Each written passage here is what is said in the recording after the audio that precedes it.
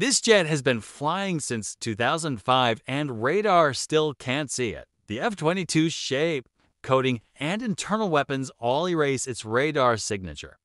Even Russia's S-400 and China's newest radars can't get a lock back in 2005. A Raptor flew over the Arctic Circle and was detected by a ground radar. The radar operator couldn't believe what he was seeing. He thought his equipment was broken. But the Raptor kept flying and soon it was out of range. The F-22 flies so high and so fast that most radars can't even detect it. Those that do are often fooled by its low radar signature. Some have even mistaken it for a drone. But this isn't a game. This is air dominance. And the F-22 is still untouchable. Subscribe to Cold Tech for more.